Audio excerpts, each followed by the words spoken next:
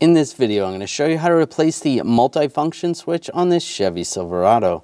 Let's get into it. Disconnect the battery. You want to disconnect the negative side terminal. Use an 8mm wrench. Loosen that up. Take that off, set it aside. We're going to move the steering column down. Just adjust the lever down and step on the brake. We'll turn the key on and shift all the way down to first gear. You don't have to have the battery connected. And just grab under here. Make sure your foot is still on the brake so the truck doesn't roll. Slide this out. Then I'm going to shift it back to park and turn the key off. Take this side panel off. Just pulls right out. It's just a couple push pins. Remove these screws underneath using a 7mm socket.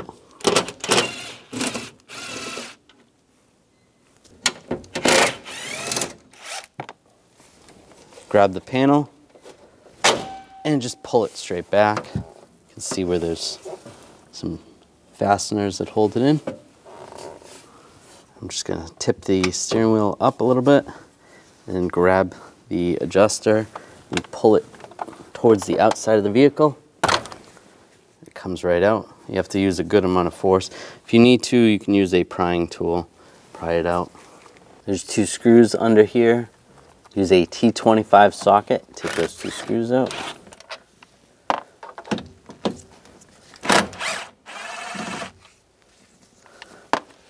You can grab this panel. It slides right down. Pull that off.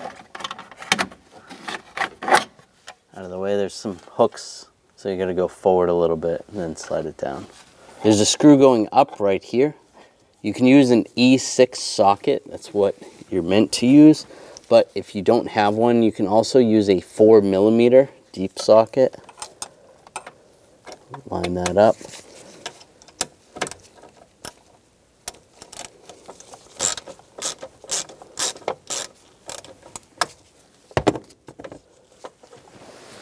Take that screw out.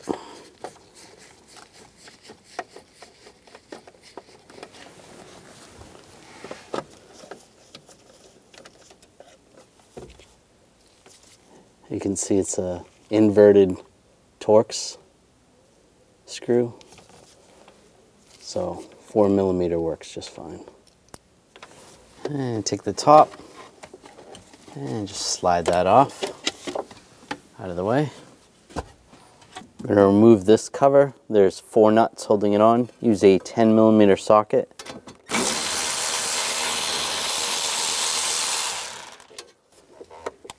Take those nuts off.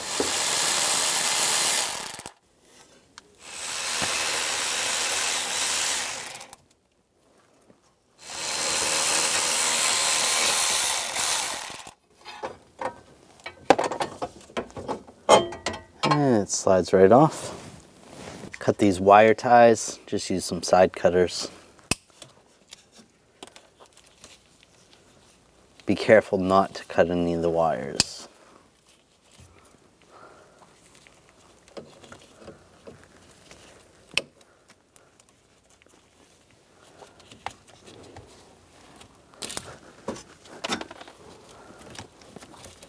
So we'll just slide those out of the way. These are the wires we need. Right there, you can see where there's a screw. I'm going to use a 7mm socket. Loosen that up.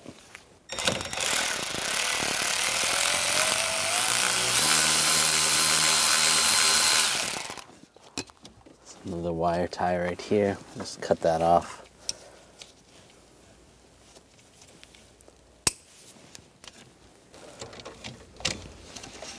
Slide that out.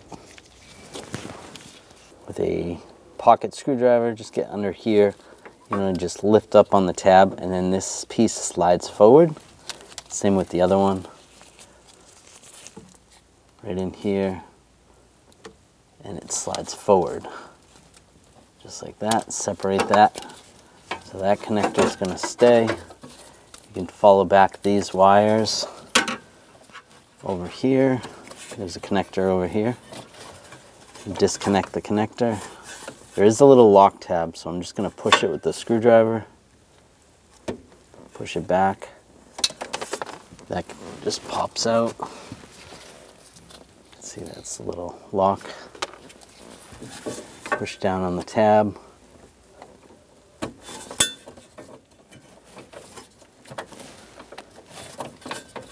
Just push that connector back.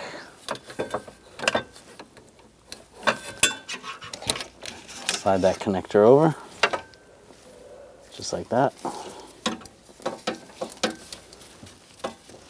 If you see above the shifter, there's a little connector right there. You want to disconnect that. I'm just going to use a right angle pick. Just get under the lock tab. Try to pull that connector out. There we go. Take this screw out right here. You're going to use a T25 socket. Slide that out. Now you're going to have to turn the key in the on position, rotate the steering wheel.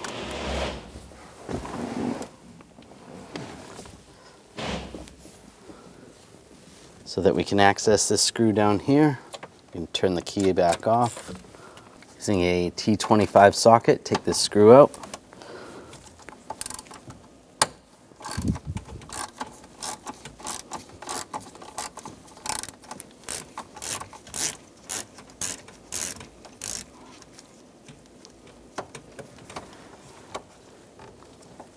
Pull that out.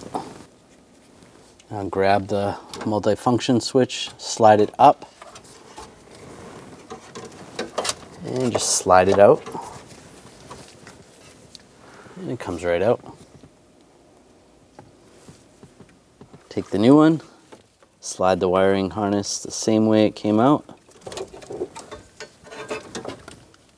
And then watch out for this pin a little bit. You can put a little lubrication on the pin, a little bit of grease. Have it tipped back a little bit, then forward, and you want to push it down. Take that top bolt, get that started. Before you tighten that down, get this bolt lined up. You might have to make some adjustments.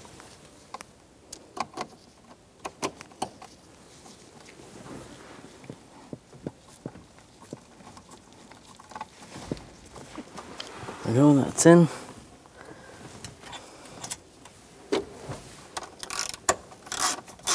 Tighten this one down, just snug, and the top one. And that's snug.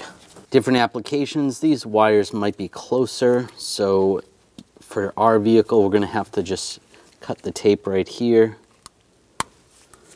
Just use some type of a utility knife, cut back on the tape. We can retape it after we cut the wire out. That's good right there. So we'll just use a little electrical tape. Just wrap it around a couple times. That's good. Careful to not cut the wires.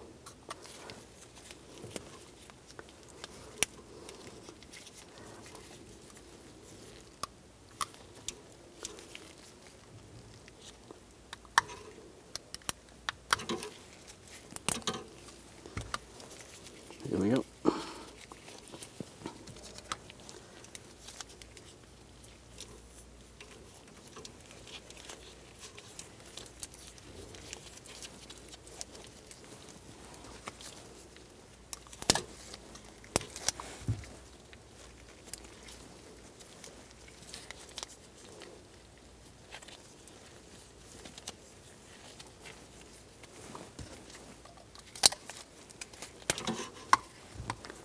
That's good. Now we can run these wires where they need to go. This green one's going to go up top and plug in on the other side of the harness. And line this up. Lock it down. That's good. Now this connector is going to go over the steering column in the back. You want to plug that into the connector right here.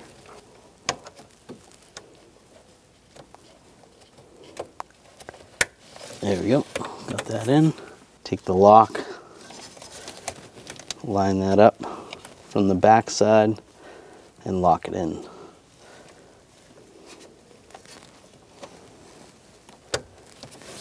It's locked in place.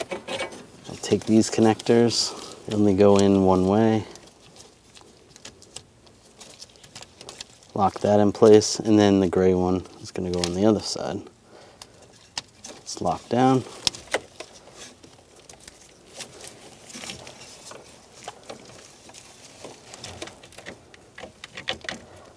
Line this up.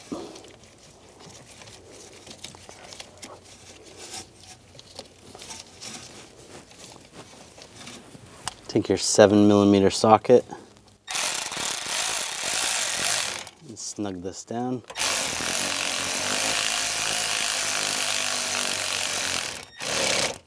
That's good. Use some wire ties, and wherever it was tied off before, reposition those and secure the wires. You can trim the excess.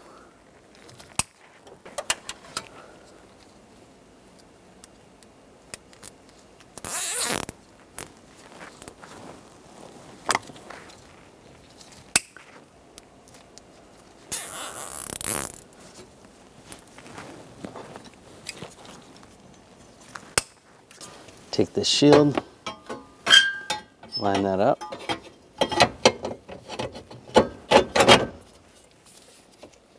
Get the nuts started. Just tighten this one down.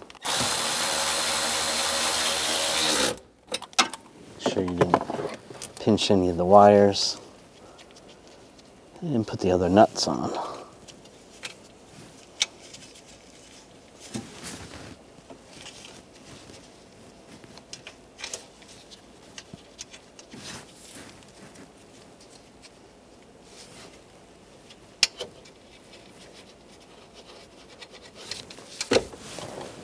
Tighten those down.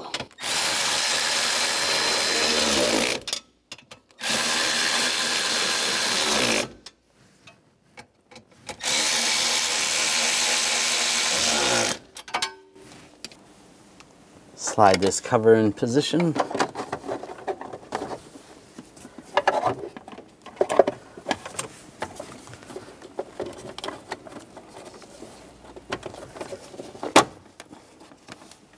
Take this screw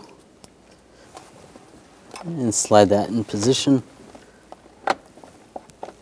Let's see, that's gonna go right there. You can tighten that down.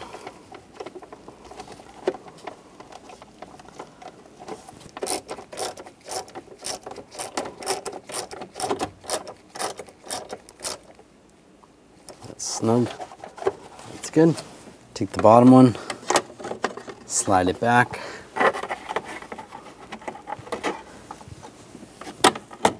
Slide it in place.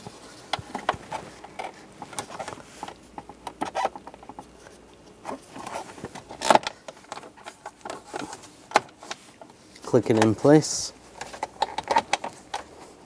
Where the shifter boot is, just pull this. You can use a pick or do it by hand. Just make sure it's in the right location. It's just like a grommet. And that's good all the way around. And the screws underneath, get those lined up.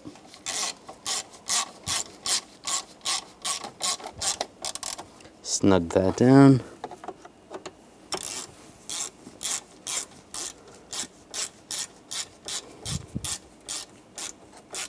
And snug that one down. Line this lower panel up. And lock it down. Take that screw, get that lined up. Tighten that down. Put that screw in there. Snug that down. Take the panel, line it up, lock it down. Take the column adjuster lever, line that up, push it down. Turn the key in the on position and shift the vehicle down. Make sure your foot is on the brake. Take this cover, slide it over.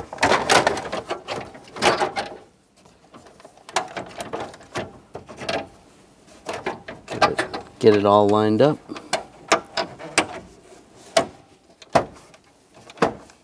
Push the bottom in first and the top all the way on. Shift into park, turn the key off. Take the negative terminal, line that up, get that started.